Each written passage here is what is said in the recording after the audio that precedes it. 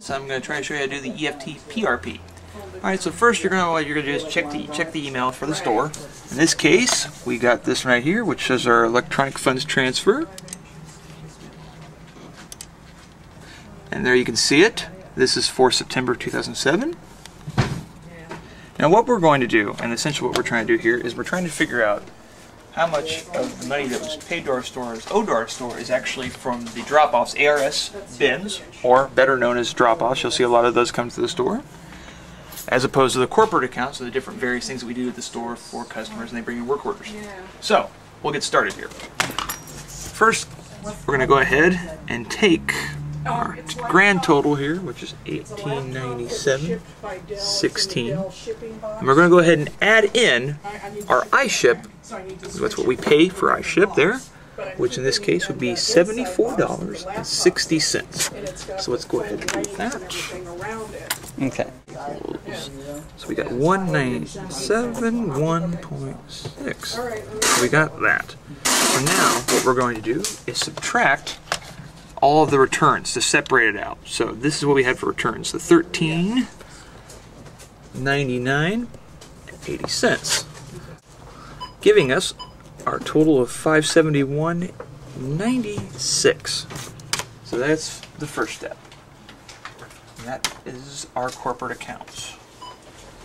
So now we have to enter that into the POS. So first we're going to go ahead and sign in.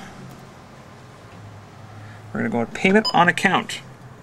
Search by the house account name. In this case, we'll type in NAC, which will bring up NAC generic account. We'll select that, confirm the house account selection, and in this case, we'll enter in the amount that we figured out, which was $571.96. We'll enter that. Now, the fun part. So now we're going to look for other options, and we're going to hit EFT. But we're not going to hit it now, are we? Okay.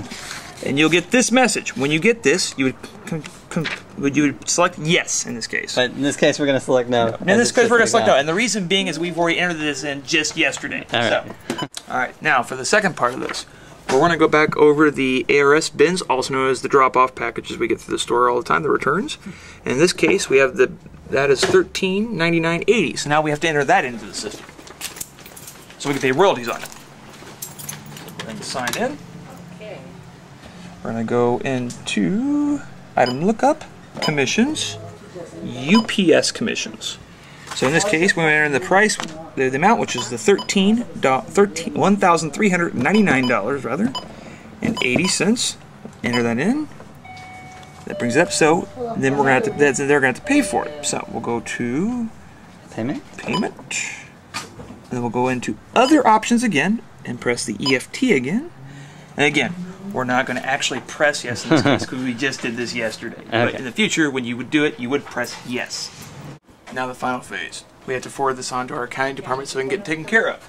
So in this case, we'll just come over this little tab, go to forward, and it's going to ask who you want it to go to. You just type in D, go to Dennis Stein 20250 at theupsstore.com, and then we'll send. And that's it. There you are. You've now done it. It's much easier than it looks. Okay.